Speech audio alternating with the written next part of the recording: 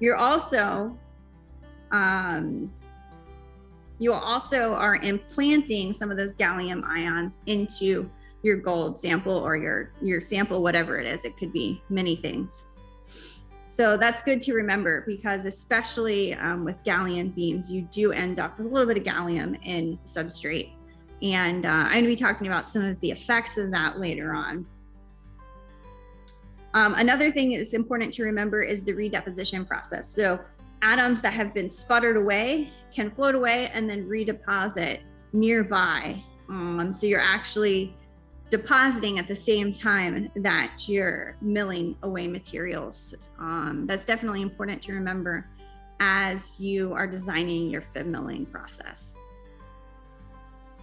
So FIB milling at the AIF, we've been able to do a couple of things, and just to show you, before we really dig into the details, some of the things that you can do with FIB milling. And these are all things that I've done at NC State at the Analytical Instrumentation Facility. So you can make nano features. Here's an example. I believe these are 250 nanometer spaced features on a hexagonal lattice. You can actually go quite a bit smaller than these features if you're using the gallium beams. Although this tends to be close to where I limit my features for other reasons. You can make micro features. This is an example of 2 micron spaced features, but you can go dramatically bigger than that even. I believe I've gone up to 10 micron spacing for micro lenses. But I don't see why you couldn't go even larger, especially if you're using very high currents and a plasma FIB. You can do hierarchical features. This is something we've done. Essentially what we did to make these is to start with micro features like you see here, and then mill nano features on top of them. And you can get some pretty cool shapes like this. You can do more complex things like pyramids. These are some pyramids you recently made on the gallium FIB. You can do linear gratings. You can do stochastic or more random features, and you can do arbitrary features. So this is an example of when I wanted to pattern my company's logo onto a piece of diamond. You can see here that you can do pretty much whatever you want with FIB milling. So one thing to consider when FIB milling is your beam shape. So your ion beam might have a distribution, something like this, which means that if you're FIB milling at this point where the X is, you're also FIB milling a little bit close to that, and a little bit less even farther out. And the result is that if you FIB a single point, you can actually get not just a single point milled. You're fibbing all around it. So one thing that's often important to consider, and sometimes to measure if you need very precise shape control, is the beam shape and understanding how that's going to affect your final features. I'm going to show a couple examples later on where you can see the effect of the beam shape. Another thing that you really need to consider is that your sputtering rate depends on your angle of incidence. So to give an example, at 0 degrees angle of incidence, that means our ion beam is completely normal to our sample. You're going to have relatively low sputtering rates, and that's because any ions that are coming down and they're going to be likely implanted into this surface, and any sputtered atoms have to come out from the sides like this. But that means that there has to be like a change in the direction of the momentum, and the sputtering process is relatively inefficient here. Now, I think that's important to realize because most of the FIB milling I do is at normal incidence.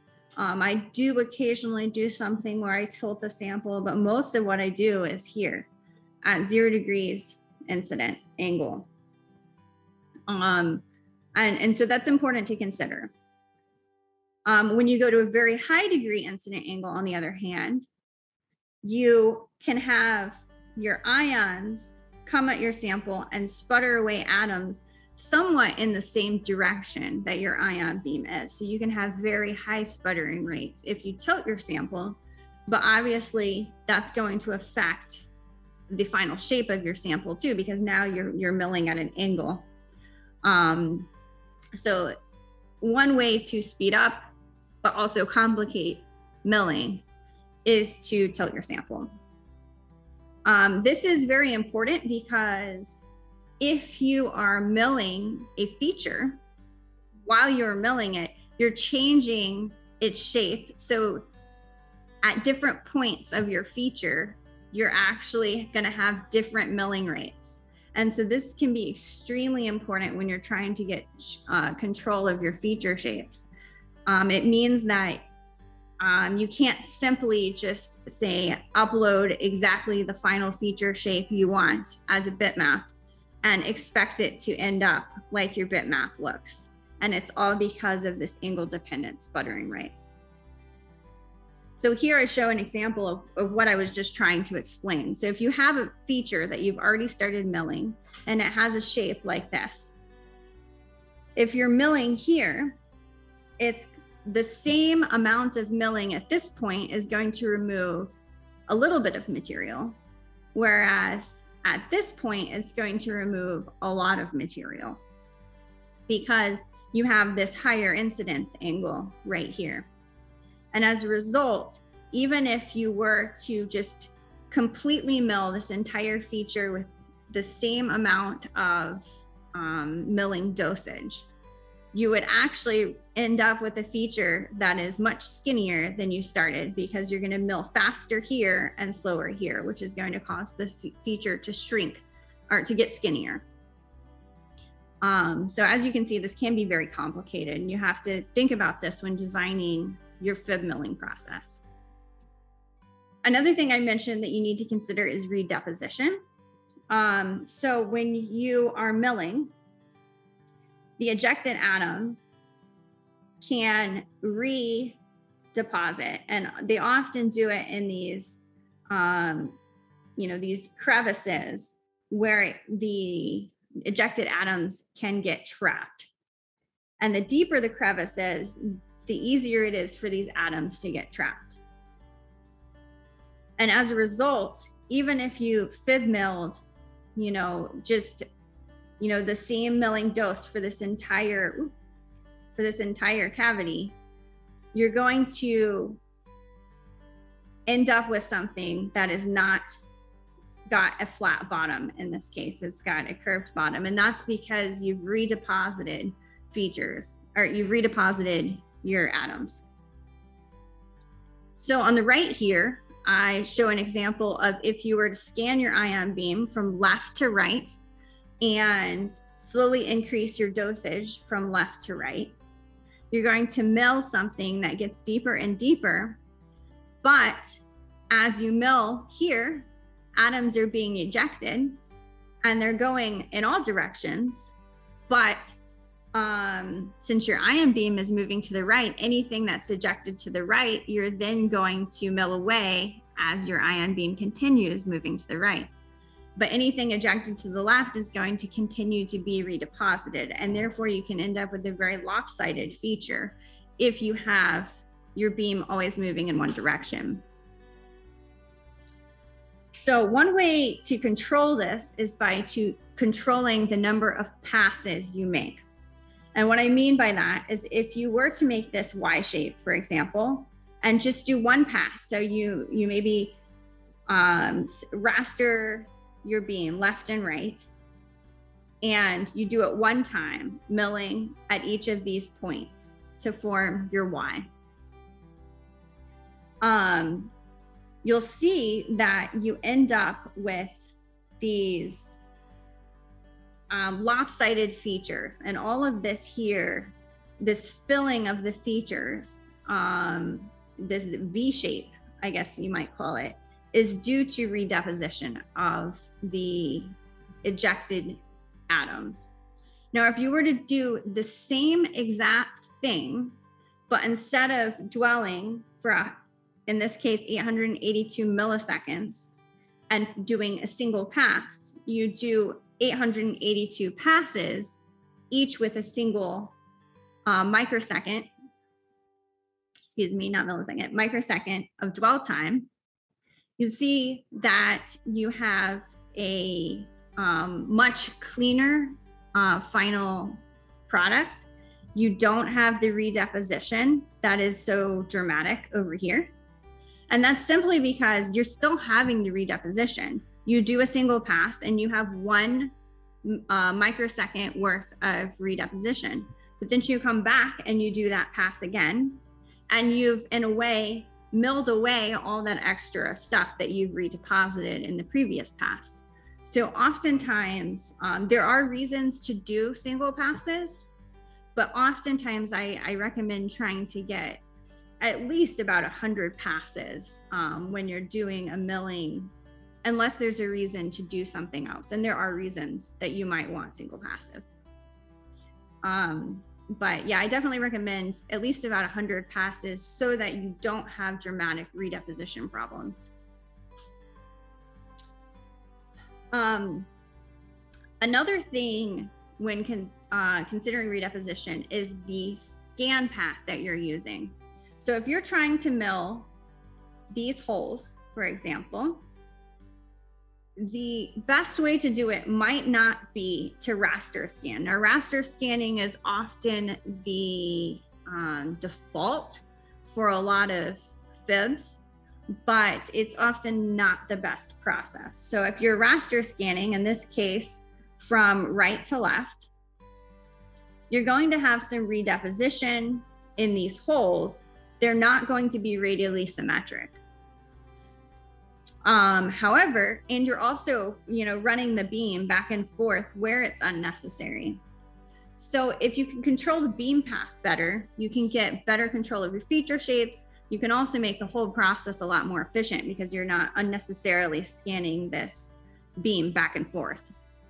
So in this case, if you can control the beam such that you make a spiral for each feature and then just do a quick jump between features and do another spiral, you can get much better control of your final feature shape. You will have less problematic redeposition, and the process will be much faster.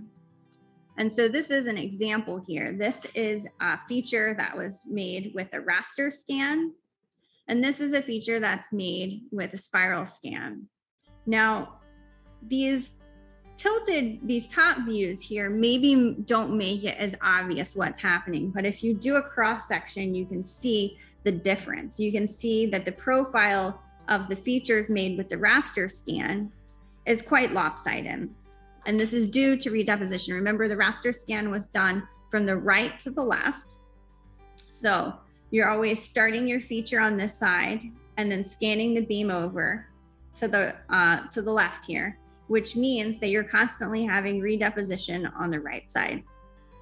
Now, if you do your spiral scans, you see that you have much more symmetric feature shapes.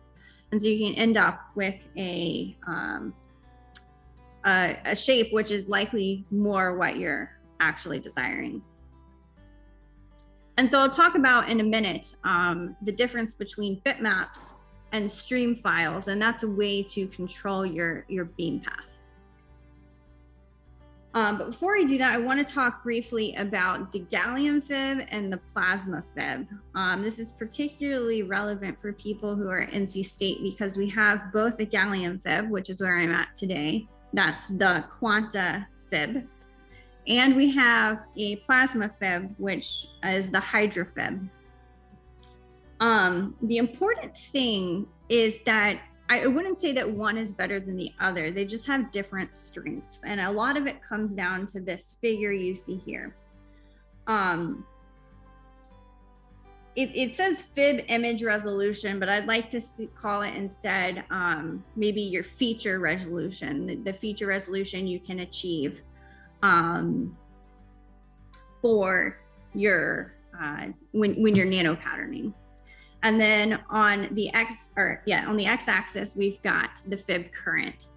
So you'll see that for lower currents, your gallium FIB is got a smaller resolution, which means you can make smaller features successfully in the gallium FIB, especially for lower currents. And so today on the gallium FIB, for example, I'm going to show features that are a couple hundred nanometers up to several microns. You would probably not be able to make a couple hundred nanometer features on the gallium or on the plasma FIB. And that's because the plasma FIB has a much higher resolution, meaning that it can make bigger features. Maybe your ion beam is bigger for the gallium FIB. So I would say for smaller features, the gallium FIB is more ideal than the plasma FIB. However, when we go to this higher current region, you'll see that the two beams flip.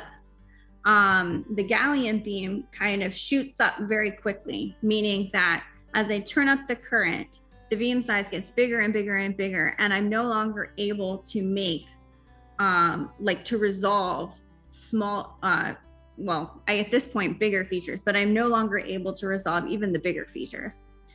But the plasma FIB remains pretty linear as we go to higher and higher currents.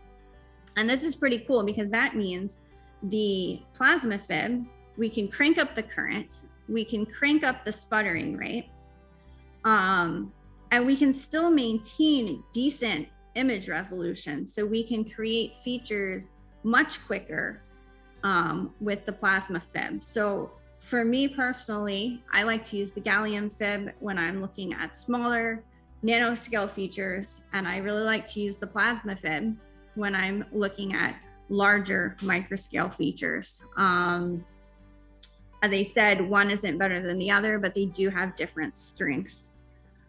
Here on the right, it just shows some examples of this. So you'll see that the sputtering rate they're comparable for xenon, which is going to be your plasma FIB, and gallium, which is your, is the gallium FIB I'm at. It is a little bit higher for xenon, but we're talking the same order of magnitude. I think what's interesting here, though, is the maximum current for the xenon or the plasma FIB is dramatically higher than the maximum current for the gallium FIB. And you can trust that at that maximum current, you're going to have a relatively small beam size. So you can really crank up the current and really sputter away a lot of material very quickly. And you're not going to sacrifice with beam size too dramatically. And just to give an example, here I show nano features. These are nano features created at the gallium FIB. These are nano features created at the plasma FIB with the oxygen beam. And I can very easily make 300 nanometer features. It takes about 5.4 seconds per feature at the gallium FIB. Here, I turned the plasma FIB down to the lowest current it had, and you can barely resolve the features. I was essentially digging a hole that had some structure to it, but I'm really not able to get good resolution of my features. And even here, this was when I was trying to make 1,200 nanometer features. So that is dramatically larger than these features on the left here. So you really struggle to make small nano features on the plasma FIB. Now, on the other hand, with micro features, you're going to be able to make some pretty cool stuff. So here on the left, I show micro lenses made with the gallium FIB. On the top is, shorter micro features. On the bottom is taller micro features. You see that I have very good shape control on the gallium FIB. It took about 106 seconds per feature for this particular FIB. When I go to higher aspect ratio, so taller features, I start to see some rippling. At least that's what I call it, this rippling effect, where I don't have a completely smooth surface. Now I can control that to some extent, but I often see that if I go for very tall features where I'm removing a lot of material in the gallium fib. Now you see that that is dramatically minimized when I go to the plasma fib.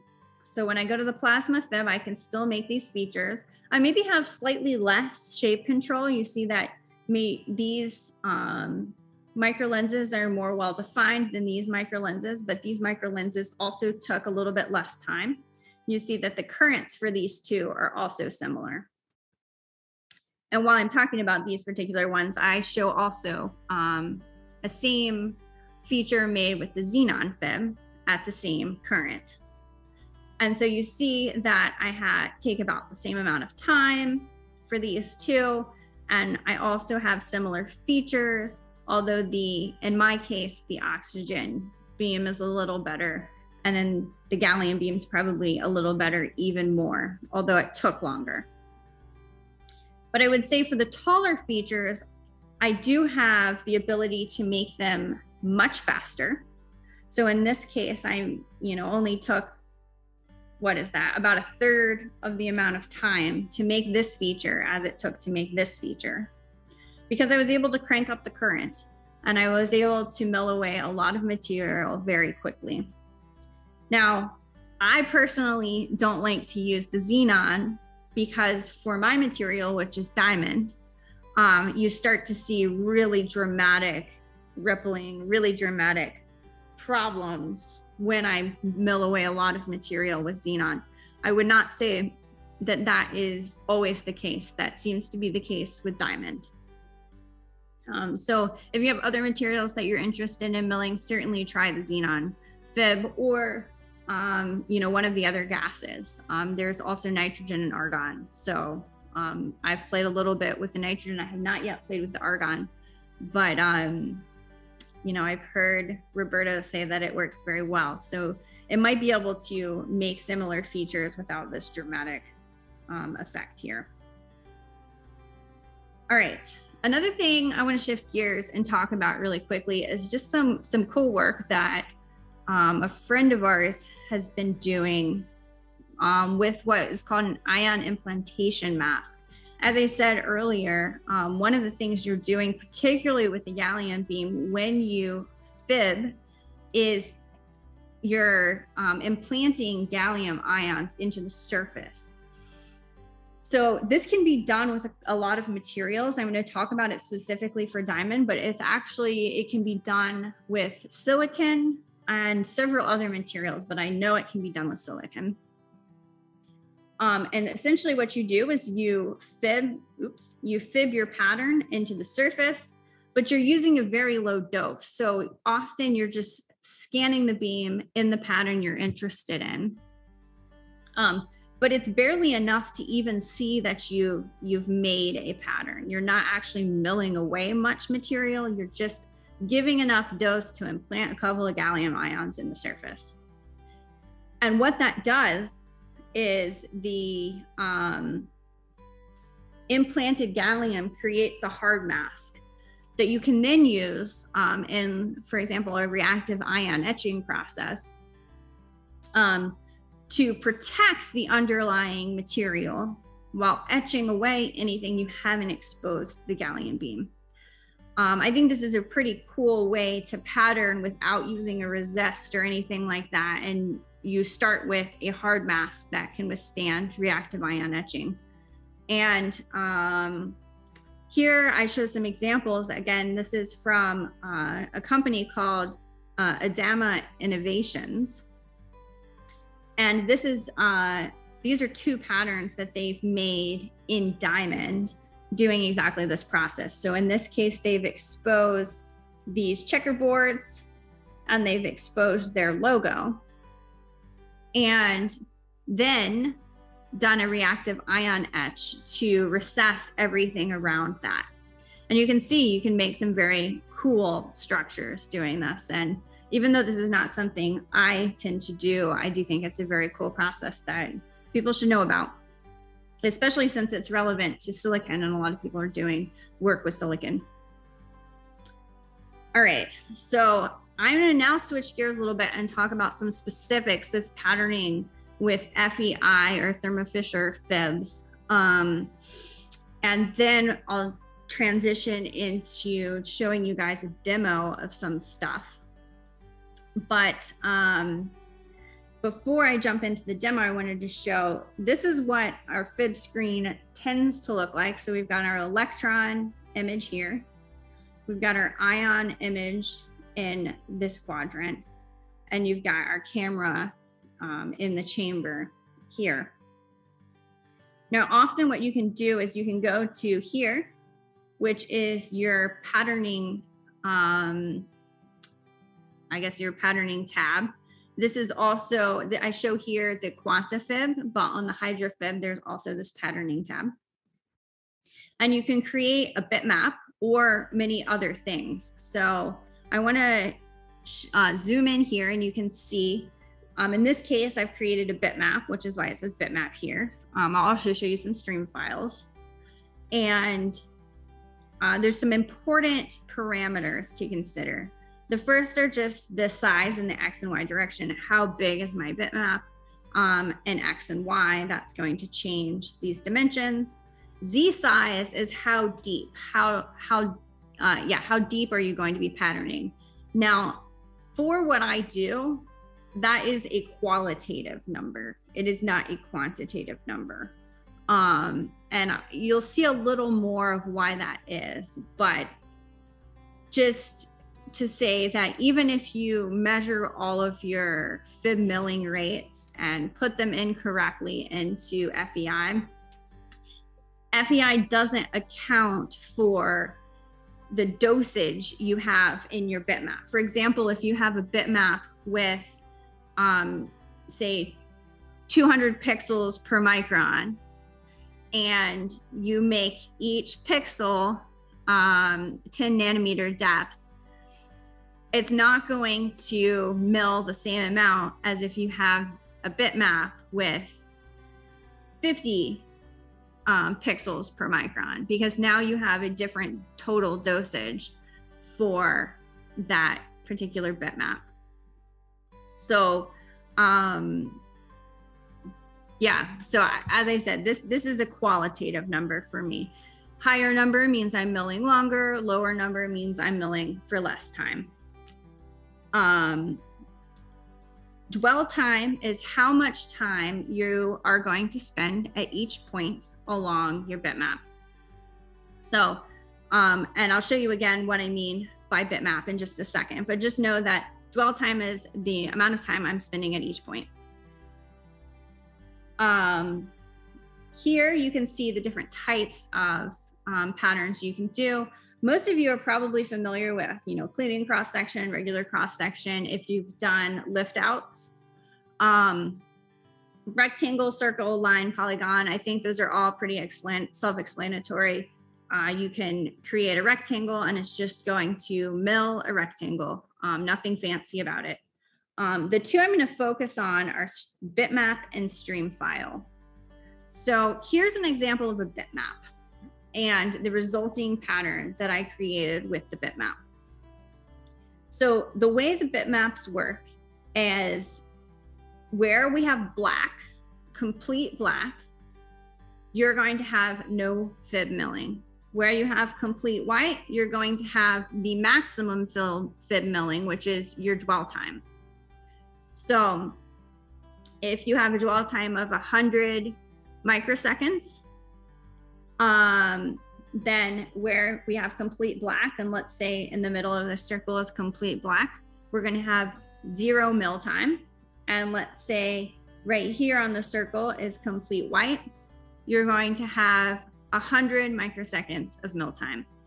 Now, everything that is grayscale in between black and white is going to have some, like that amount of fibbing between 0 and 100 microseconds. So the bitmaps we use tend to be 0 to 255 intensity. So 0 would be black, 255 would be white. Somewhere in the middle, let's say 100 is going to be gray. So your fib milling time is whatever proportion of 255 times your dwell time, if that makes sense. So when the Quanta gets this information, it's going to scan in whatever direction you tell it to. So let's say we're scanning bottom to top. It's going to scan left, right, right, left, left, right, right, left. And at each point, it's going to say, okay, at this point, I have, you know, a grayscale feature that is 50 out of 255. So I'm going to mill for 50 out of 255 times the dwell time. And then it scans over and it does the same thing at the next point. You can also control the number of passes this does, which I'll show you when I actually do the demo in a minute. So it might, if you have one pass, it's just going to scan the entirety of this bitmap one time and be done. If you have 100 passes, it's going to scan the entirety of this bitmap and then repeat 99 more times. All right, so the other way to pattern is with stream files. Stream files are extremely powerful. They're also kind of complicated and hard to use. So this is an example of something I've made with a stream file. Stream files do, as I mentioned before, give you a little more control over where the beam is moving. And as a result, you can better control things like redeposition, and you do have slightly better control over your final feature shape. I do want to break down what a stream file is for you, but I will say I tend to not use stream files. And that's because they're not actually compatible with drift control. It's an FEI bug. I've talked with them many times and we've not been able to resolve it. But I will say stream files are more powerful, but if you think you're having drifts in your beam, you should probably avoid them because you can't use drift control in stream files, even though it should be possible. At least on our fibs, it is not currently possible. So what does all this stuff on the left mean? A stream file is just a text file.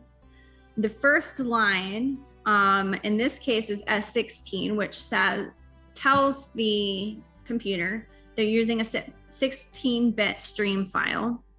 You can also use a 12-bit stream file, which is denotated by S. The second line is the number of passes. So in this case, I'm only doing a single pass. If you were to have this to be a higher number, 10, it's going to run the whole file and then run it 9 more times. The next is the number of points in this file. So in this file, there are 49,464 points, which means that after this, there's that many lines of text. And each one of those lines of text is well, I'll show you. Each one is a dwell time in units of 0.1 microseconds, and then an X and Y position. So in this case, we have a dwell time of 62.4 microseconds at a pixel that is 32,897 and 32,768. The X and Y positions for a 16-bit stream file, which is this, are 0 to 65,536. So since I'm somewhere in between 0, well, I'm almost exactly in between 0 and 65,000. It means I'm starting in the middle of the screen. So as you can imagine, you don't want to be putting a stream file together by hand because it would take forever. So this is something that you can either write a MATLAB script, Python script, whatever to make your stream file. There are some publicly available scripts out there to make them. And I recommend doing that rather than trying to figure this out. Certainly not writing one by hand, but there are scripts out there that you can use to make these. So I'm gonna now switch over to the other computer and start showing you some examples of this. But before I do that, does anyone have any questions?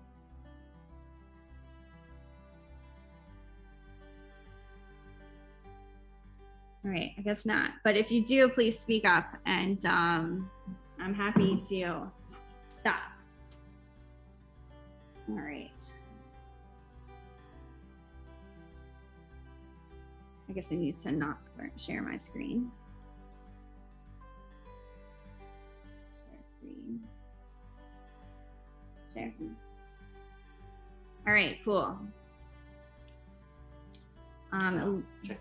Can everyone see the SEM image or the FIB image? Okay, good. Thanks. Nice. All right. So here I have the FIB. And make sure you can. You can't actually. Yeah, they can't. You can't see my mouse, which is unfortunate. You can use this one on this one. Sure. All right. Maybe I'll kind of do this. Oh, okay. All right. Well, I'll be jumping between things here. Okay. So as you can see here, I've got the electron beam, ion beam, and sample. I've already set up my sample so that I am tilted at 52 degrees. Most of you are probably familiar with that process if you've done lift out, but I've brought my sample up to the, what's it called? Eucentric point. And I have tilted my sample at 52 degrees so that one, I'm looking at the same point on the sample in the electron beam and in the ion beam. And two, I am normal to my focused ion beam. As I mentioned earlier, I tend to FIB mill normal to my with the beam normal to my sample, although that doesn't have to be the case. All right, so the first thing I'm going to do is go over to the FIB patterning tab, and I'm going to say insert a bitmap. And so to do that, I just draw a bitmap. And over here so you can see my mouse. I am opening a file which I've already made. And I want to show you guys what that is, because it's a pretty basic bitmap. Are they able to see that? Yes, yeah. Perfect. All right, so this is a very basic bitmap. It's just a grid. So nothing fancy at all. But you can do a lot of cool things with a very simple grid. All right, so I've uploaded that bitmap. You can't actually see the bitmap because it's so simple. But it's there. It's exactly what I just showed you. So what I'm doing now is I'm at a very low current. So this is only 0.1 nanoamps, 100 picoamps. I have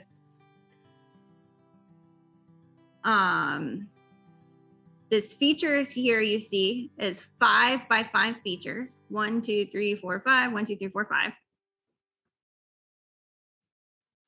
So I have set my X and my Y to be 20, which means 5 features, or 2 microns, 5 features per 2 microns. So each feature is 400 nanometers across.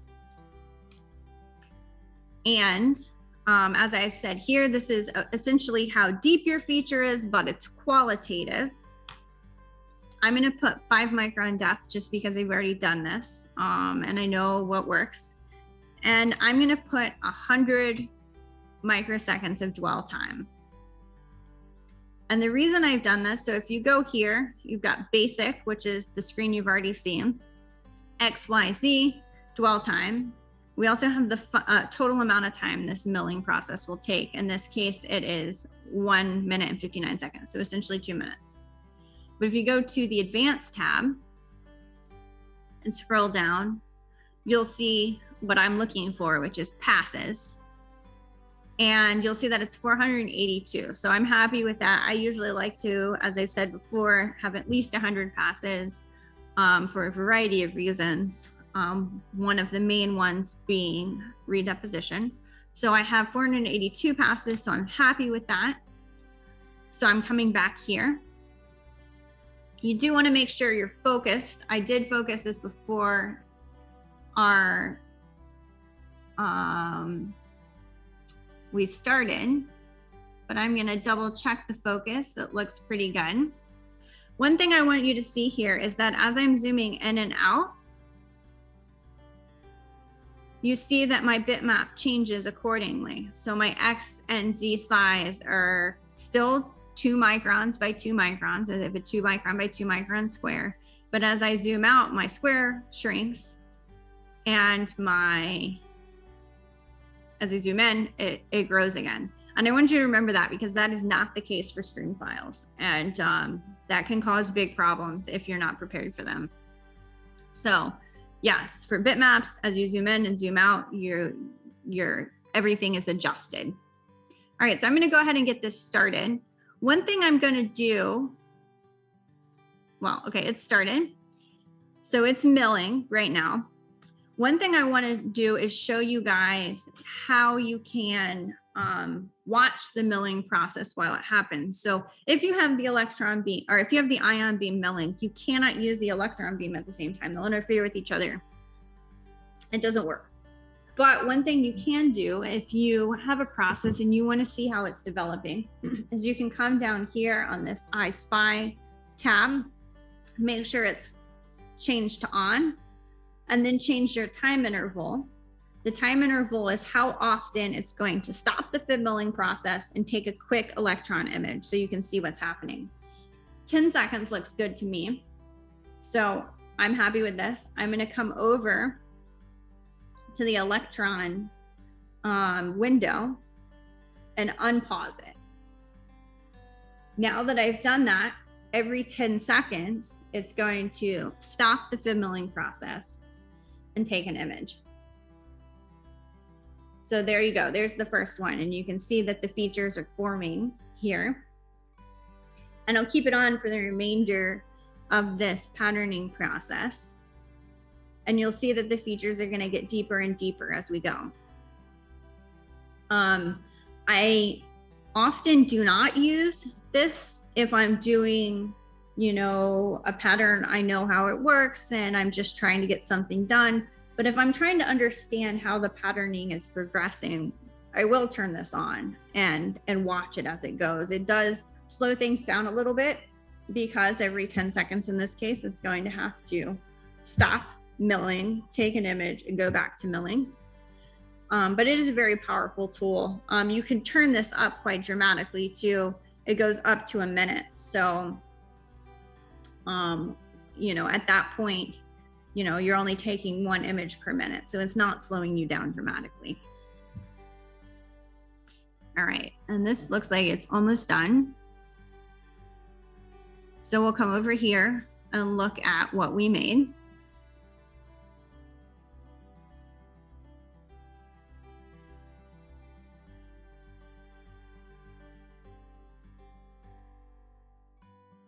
All right. So you can see here, we've got some nice features. And there's a couple of things I want to point out here.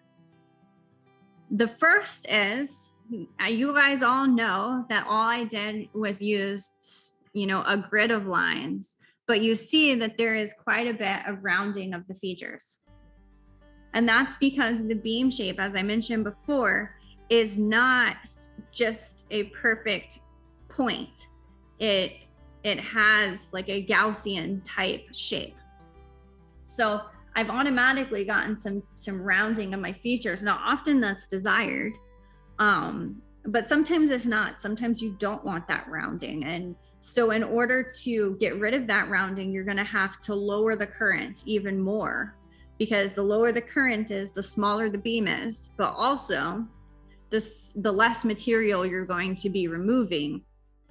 So you might be able to get sharper features by turning down the current, but it might take 10 times as long to make the same height of features.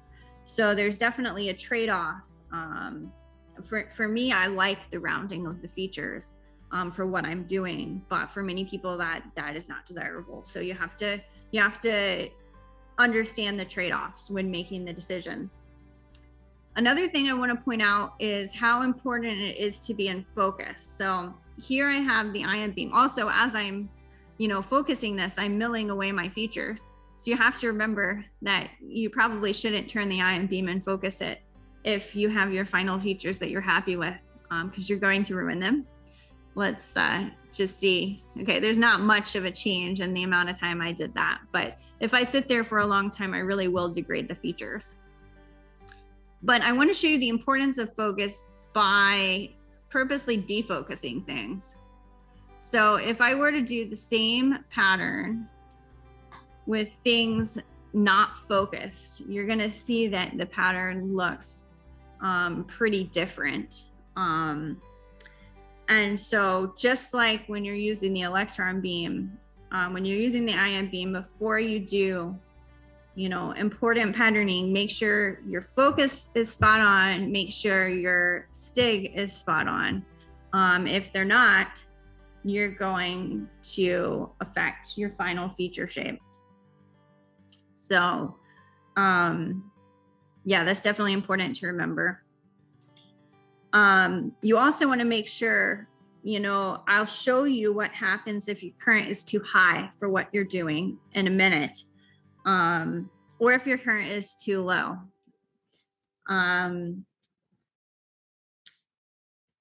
Yeah, I think those are both important things to remember or to be aware of. So once this is done, take a look at the disaster we've made.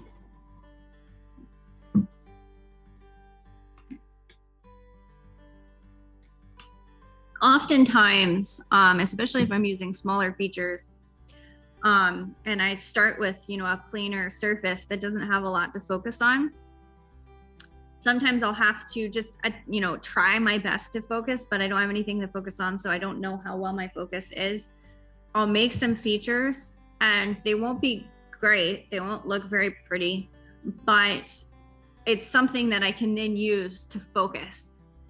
And then I'll gradually hone in on good focus, and from there, I'll be able to make good features. All right, so let's see what happened here. All right, so this is for example, what might happen if your focus is off. So as I said, it's very important to make sure your focus is on, because since the focus is off, my beam is, spread out more. I'm milling even wider than I want to. I've essentially dug a small hole that happens to have a little bit of structure at the bottom. And all I've done was change the focus there. This is the exact same bitmap, the exact same condition. So as I said, it's definitely important to make sure you have the right focus. All right, so now I'm going to correct my focus here and show you what happens when I am using a current that is too big or too small for the features I'm trying to make. So I'll start with making features that are too small. So for example, I'm going to go from 2 by 2 to 1 by 1. And remember, these are 5 features across. So now I'm making 200 nanometer features, which I already know is too small to make with this current. If I wanted to make 200 nanometer features, I would have to turn down my current. You see that there is quite a bit of range to turn down the current.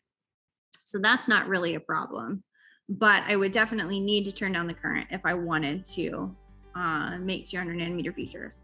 But regardless, let's see what happens when I make 200 nanometer features with a current that is too high to make 200 nanometer features. I'm going to turn down this Z size a little bit because I'm now milling the same number of points in a smaller area.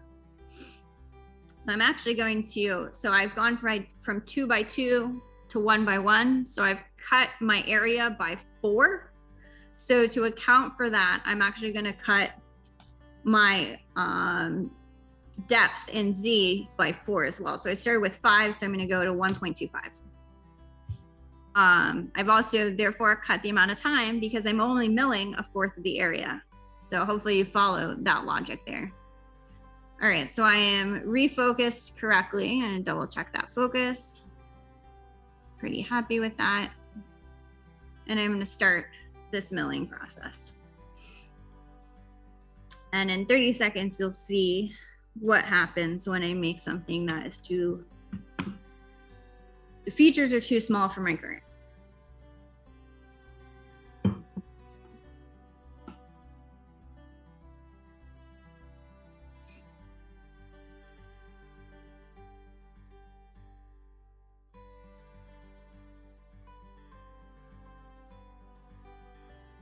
All right. So now you see what happens. You see that you can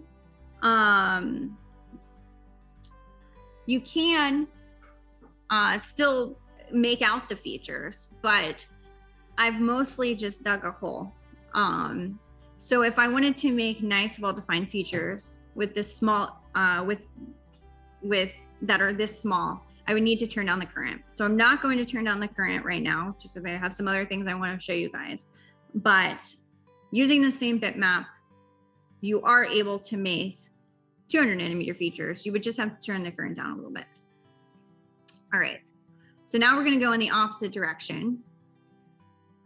I'm going to, instead of making 200 or 400 nanometer features, I'm going to make 2 micron features. So I'm going to do 10 by 10 now. You see that now my bitmap is huge, so I'm going to have to zoom out a little bit. And I'm going to move down a little bit so I can get this full bitmap in. All right.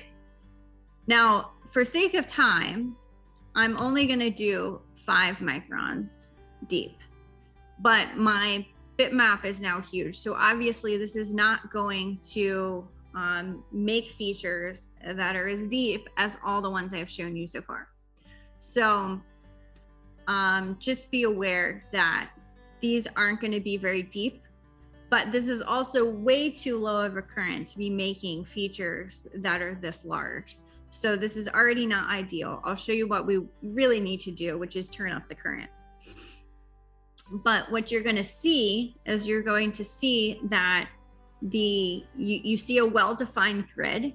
You see very little tapering of the features. These are also going to be extremely short features compared to the width of the features, because I'm not milling for long enough. But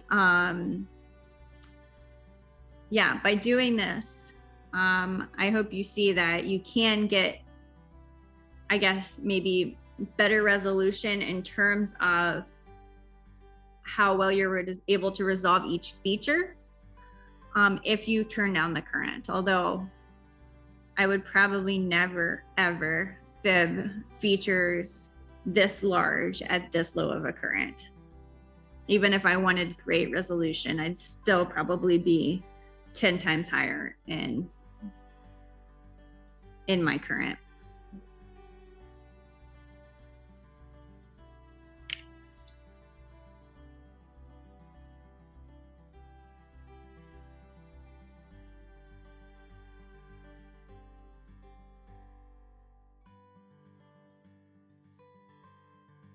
All right, so when this is done, we'll take a look.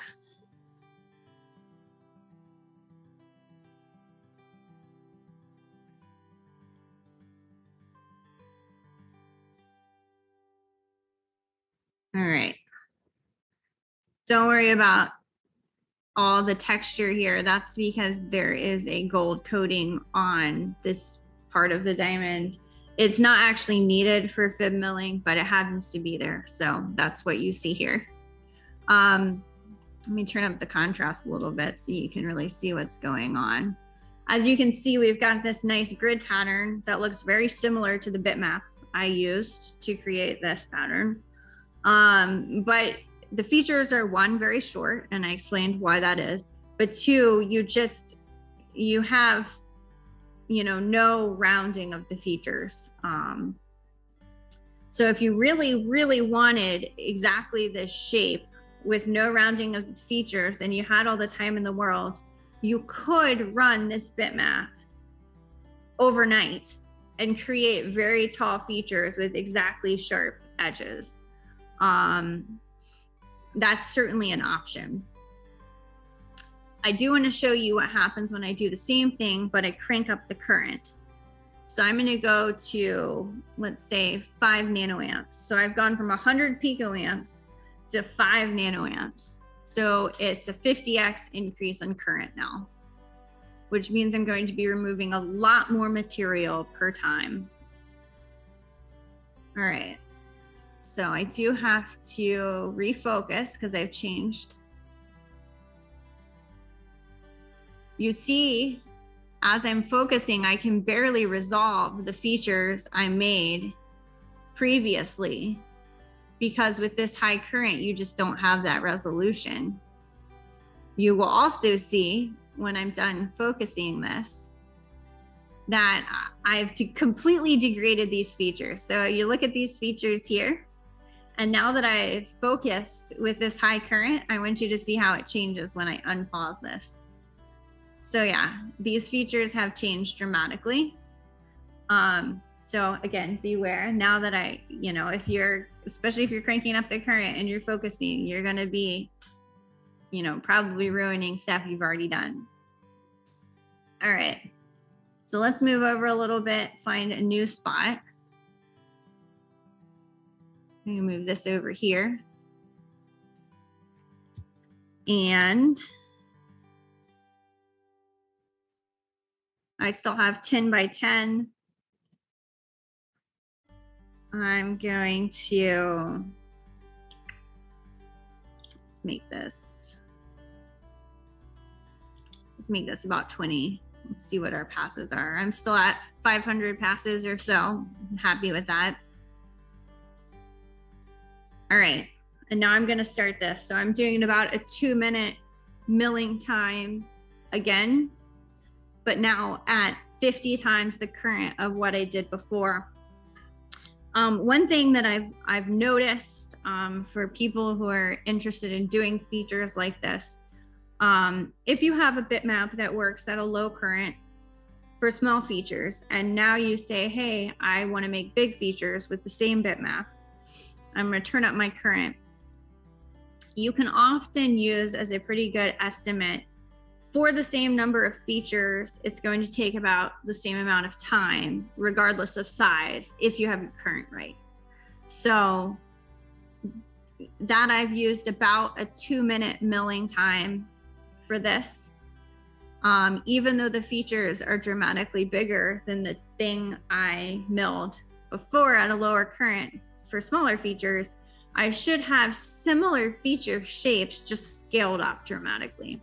It's just a ballpark place to start, but it's definitely, a good starting place if you're looking for, if you're just starting out and you have no idea where to go, aim for the same amount of time. So when this is done, I'll show you what happens. Then I have 2 more things I want to show before finishing up. The first is I want to show drift control. I know a lot of people are interested in that. For when I'm doing these 2-minute mills, it tends not to be a problem. But sometimes I do something that might take me 3 hours, and in that case, it can be a dramatic problem. So I want to show you how to use the drift control. I also want to show you an example of using a stream file. All right. So now, oh, these features are fairly sharp. So that means, as you can see here, I have fairly sharp edges, much sharper than the edges I had before, which means that if I wanted rounder edges, or if I could tolerate rounder edges, I could probably turn up the current even more than this, maybe to 7 or 15 nanoamps, and get rounder features. Some people want features with sharper edges, in which case this might be a good current to work at. So these are all things you consider when you're doing your optimization. Another thing you could do is, instead of doing just a grid line, you could add some taper. But remember that due to the FIB milling process being angle dependent, it's not always as simple as simply making a taper at the edge in your bitmap. Sometimes you just end up, making not what you're aiming for. All right, so let me do two things. I'm gonna turn up the current a little more just because we can for our next thing. And I'm going to show you the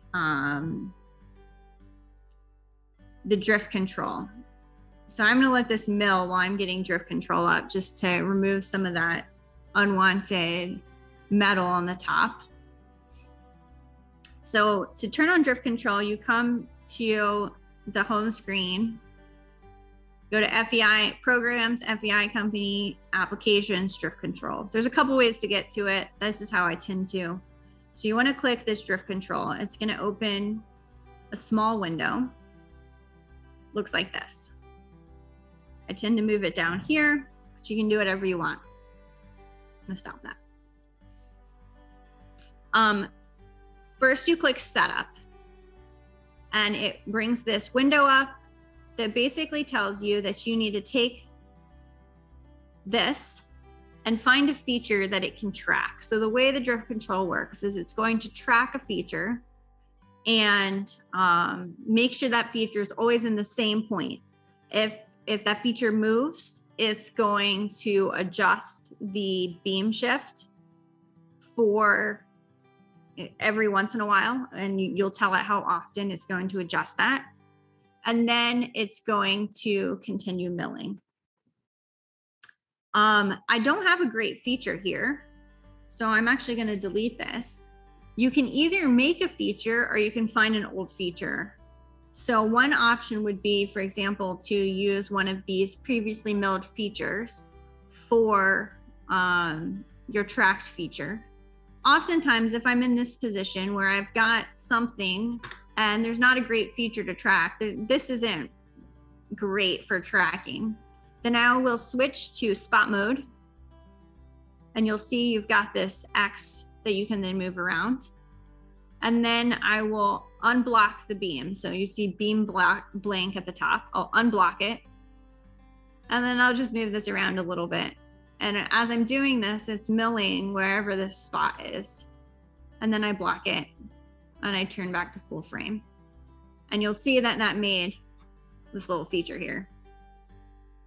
I often use something like that. It's kind of a quick and easy way to make something to track. All right, here we go. So now I'll go back to setup. It gives me this box. I say, here's my feature, please track this. And okay. If you go to defaults, it's gonna tell you what it does. So right now, I'm gonna have it correct every 30 seconds for 120 times. And after that, I still want it to correct every 30 seconds. And I'm gonna click save. Now, oftentimes if I'm doing, so there you go, that's what I changed it to. Oftentimes, if I'm doing a long, say 3-hour process, I only have it checked like every 2 to 5 minutes. But just so you guys can see it in action, I'm actually gonna do it every 30 seconds, although I think that's excessive. That's not really needed. All right, so then I click start stop. You'll see it go green, and you'll see that it takes an image. And now, once this is started, every 30 seconds, whether I'm milling or not, it's going to take a fib image and it's going to adjust the position of the fib beam so that this feature is in the place I put it. So with that in mind, I'm going to go ahead and get this started.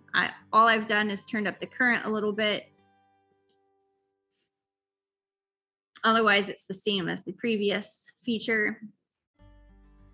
And we'll see after some time. There it goes. So it took an image, it repositioned, and it started milling again. And it'll do that every 30 seconds until this milling is done. This is very helpful, as I said, if you're doing 30-minute. I kind of start using drift control when it's 20 or 30 minutes or longer. It's just a ballpark figure. Some days things seem driftier than others, so then I might use drift control more liberally if it's a very drifty day. But it's definitely a powerful tool, especially if you're trying to do nanoscale features. You know, maybe you're trying to do 200 nanometer features and you're going to take an hour. The beam is definitely going to drift, you know, enough to notice that 200 nanometer features. You might just smear the whole thing out in 2 hours. So,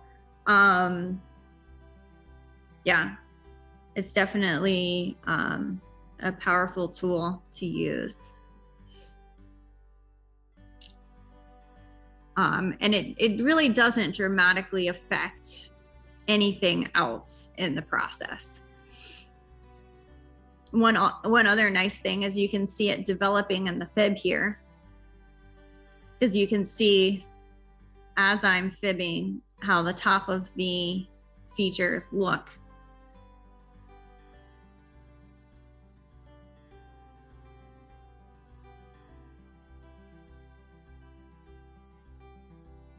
And when I'm done with these features, they should look pretty close to the features you see here, which were done at a slightly lower current because I only turned up the current a little bit. It went from 5 nanoamps to 7 nanoamps. So we might see a little more rounding of the features, but it's probably not going to be dramatic.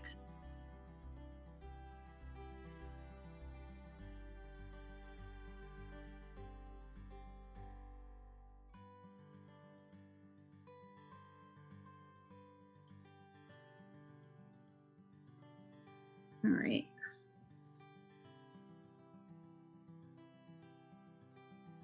I do tend to like to stop the drift control before going over to the electron beam again, because it'll keep trying to update the fib beam and then like kick you off of the electron beam. It's kind of annoying. So once my milling is done, I do manually stop that.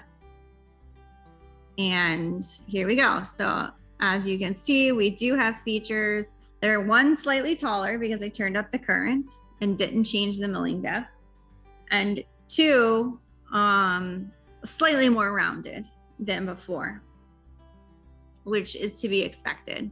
That's from the change in current, not from the use of drift control. Drift control won't dramatically affect anything about feature shape.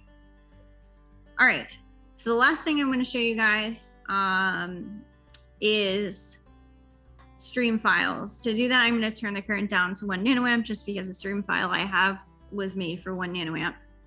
I'm going to delete my bitmap here.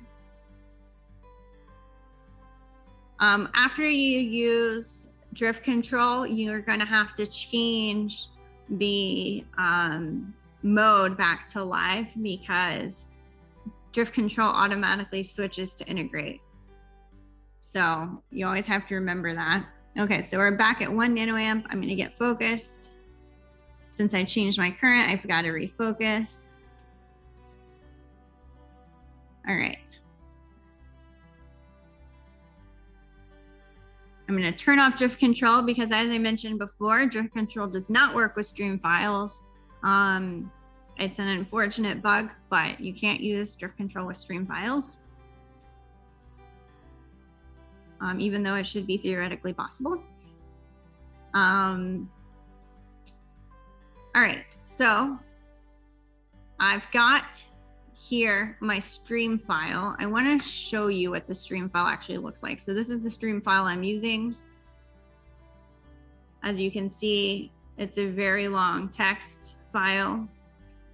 In this case, I'm doing 2 passes, and there's almost 1,600 points per pass.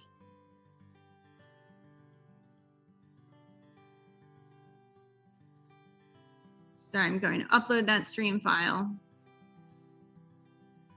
And all this is I made it go in a spiral and mill less in the center and more on the outside to form what is approximately a paraboloid. So I'm going to go ahead and get this started.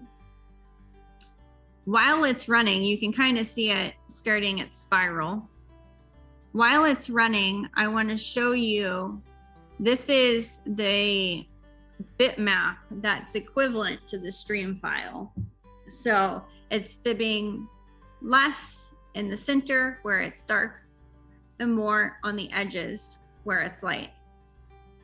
But I'm also going to show you what happens when you fib with that bitmap, and you'll see that it looks dramatically different than fibbing with the stream file.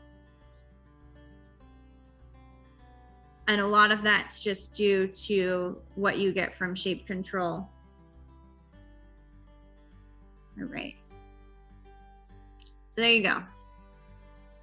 We have a nice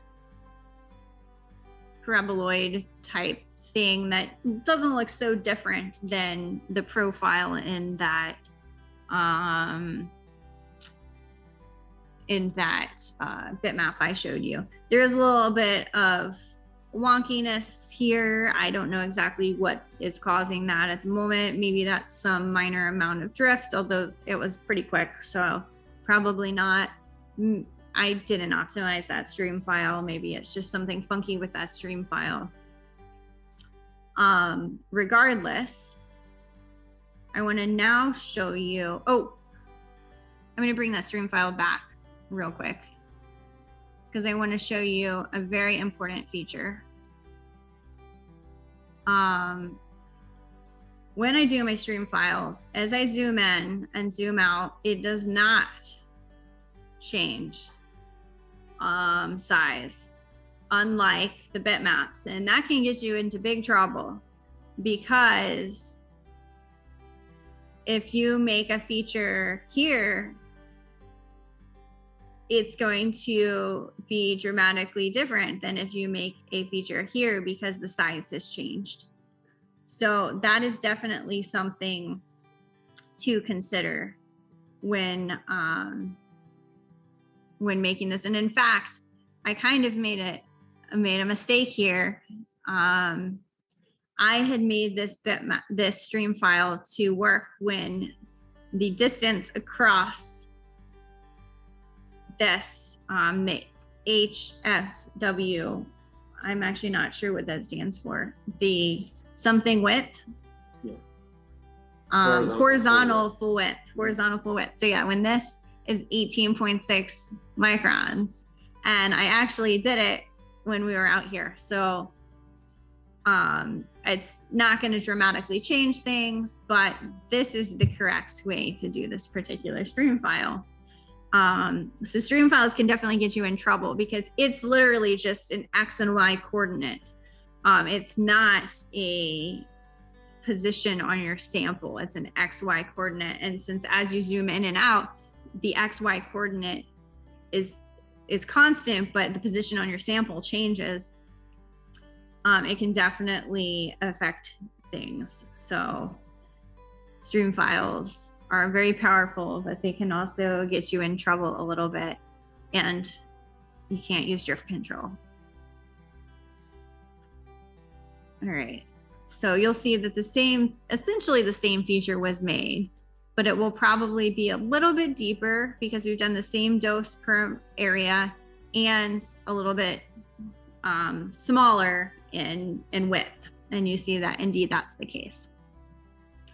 So before I move on, well, before I finish up, I do want to show you what the exact same thing looks like if I do a bitmap. And you'll see that I'm going to do, so I know I said I always like to do hundreds of passes, and then I just did a 1 pass or a 2 pass stream file. So with stream files, I feel very differently. With stream files, you're doing this spiral. You're very carefully controlling your milling point by point. So sometimes with stream files, you actually want fewer passes. So to be exactly the same, I'm going to do, if it will allow me, I'm not sure it will.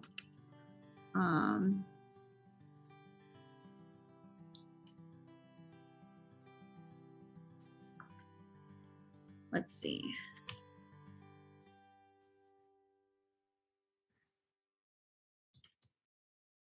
All right, that's pretty close. I think it was 49 seconds. Let's see if we can get, okay, 48 seconds. So we're very close now. So 2 passes over 48 seconds. I'm gonna get this started. But instead of going in a spiral, the stream file and the bitmap I'm running right now are going to mill everywhere the same amount of time total, but it's doing it in a different order. So the stream file did a spiral from the center out, and the file I'm running right now is doing bottom to tops, serpentine. So it's going left to right, right to left, left to right, right to left, left to right, right to left, on its way up. And I just wanted to show you the difference between running a stream file with that better control and a bitmap that is not going to have that type of control. And you see that there is a dramatic difference, even though I actually milled the same amount of time in every place. So you see I've got a lot of redeposition going on, because instead of going center to out and like removing that redeposition as I go out, it's redepositing here. We've got a much like skinnier looking feature. It's just not as good control. So especially if you're doing circular features and you don't need drift control, or if you have a non-FEI one that can do drift control with stream files, by all means do stream files. They're very powerful, very useful, especially when you want good shape control of larger features. But you know, just be aware that even though there is a dramatic change between these two, even though, you know, both ones had the same amount of milling time at each point in the feature. So I think that's the last thing I wanted to show you guys. If anyone has any questions or wants me to demo anything else, I'm happy to do it. But if not, you know, thanks for coming on. It's nice to share some of the cool things we're doing here.